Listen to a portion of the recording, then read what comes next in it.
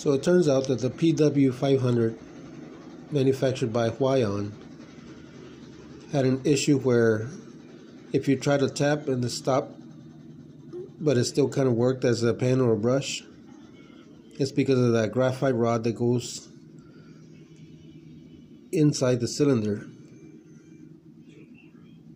and then pushed by the little spring, which has got a little hole inside which the tips go into, was broken. Sometimes it would connect, most times it wouldn't. In order to take it apart, you have to pull it apart.